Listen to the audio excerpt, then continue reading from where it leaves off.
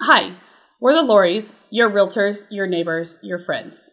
Today's topic is how to prepare your home for El Nino.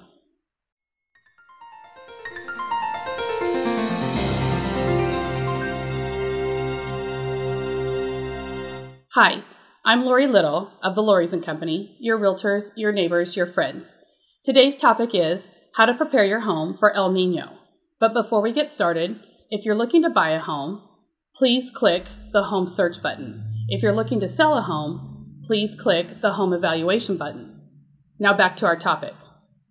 So we've heard a lot of information about El Nino and how things are going to be different this year after coming off one of the biggest droughts that we've ever had.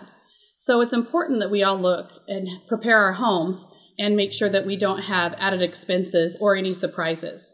So a couple things that you might want to look at is one, fix any leaks before it actually rains. With the dry heat, it may have caused the structures to shrink, and there could be potential holes where water can seep in.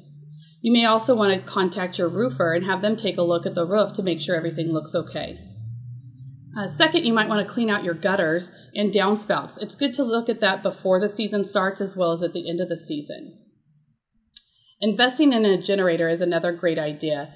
Just in case the power goes out, some of us live in areas where it goes out a little bit more, having that portable generator on hand is a good idea.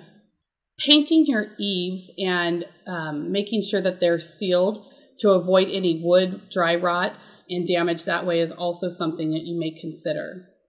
And last, you may want to also look at your decks and any balconies that you have and ensure that the sloping is going away from the home to avoid any flooding. Thank you again for listening and watching our video. If you have any questions regarding real estate or about this topic, the El Nino, please give us a call. Have a great day and stay safe this winter.